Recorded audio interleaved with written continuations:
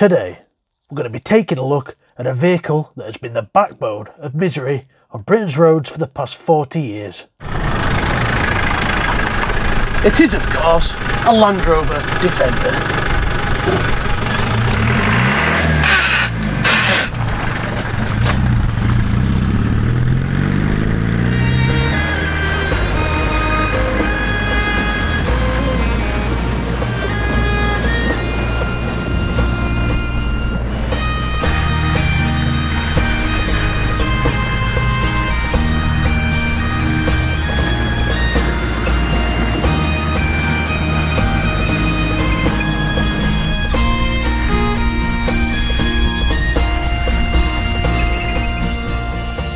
The other day I was speaking to a guy in his mid-60s who expressed interest in buying one of these, and I was quick to inform him that if a man of his age started driving one of these, he'd be paralysed by the age of 70. The sad thing is, he can't even fit a wheelchair in the back. The level of discomfort offered here is definitely suited to a young man.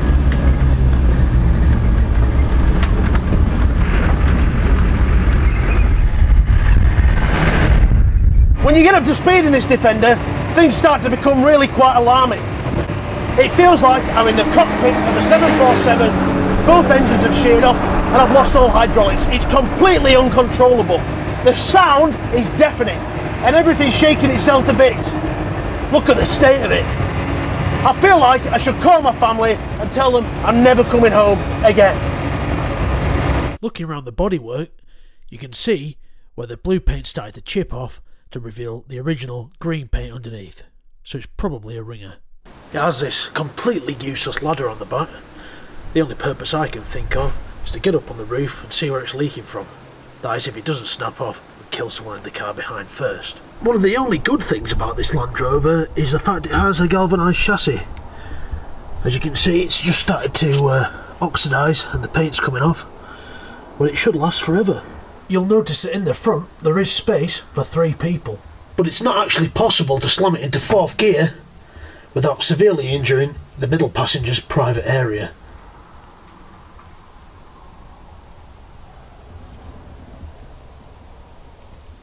And here we have the most important tool in a Defender owner's arsenal, the hazard light switch. You're going to get used to seeing that. You'll see lots of little holes and gaps everywhere. This is obviously an early attempt by Land Rover to create an air conditioning system which you can't actually switch off. In the back we've got this genuine Land Rover floor mat and a spare number plate to put on your trailer, but you're a brave man if you want to tow anything with this. Now there is a reason why there's nothing in the back. That's because you can't actually fit anything in it. When your spare wheel carrier rots off, which it will, you're going to have to put it in the back. And when you do that, there's no room left for anything else.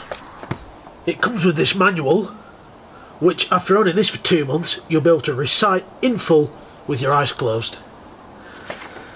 It is completely useless, of course, because it does not show you how to deal with the mental trauma of owning a Land Rover. Another thing I've noticed about this is just how much of a pig it is to turn round in a tight space.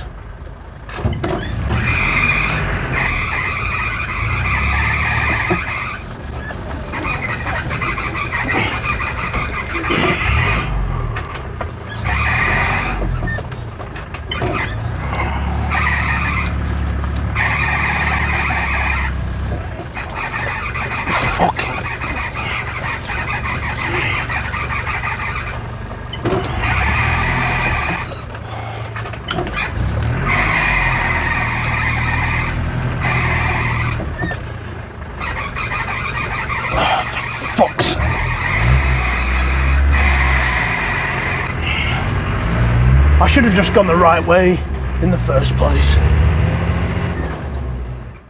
So we've established that this Defender is completely useless as an everyday road car, but surely with these ridiculous mud tyres it should be able to tackle a slope like this without breaking a sweat.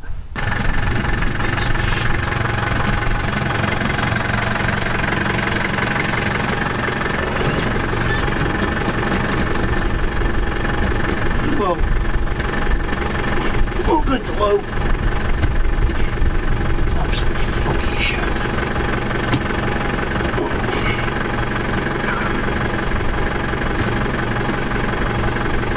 I'm sorry. Done something.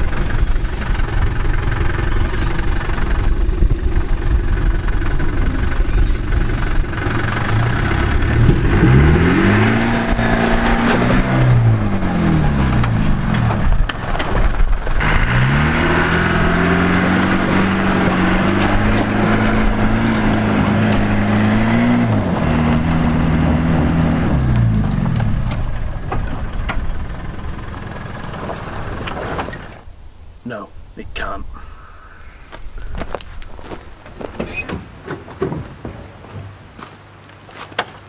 At this point, hopefully you've realised that buying a Defender is a bad idea. So what should you buy? Well, perhaps a Mitsubishi Shogun. It also has a 2.5 litre turbo diesel engine, but the similarities stop there, because this has air conditioning that you can actually switch off, and this can be picked up for a fraction of the price of a Defender. Or maybe even this 7.5 tonne truck. It's far more comfortable and it's got bags of power. It's like driving a Ferrari in comparison. If you still insist on owning a Defender, you may as well come and buy this one. It's a bag of shit, but it's probably the best bag of shit you're going to find.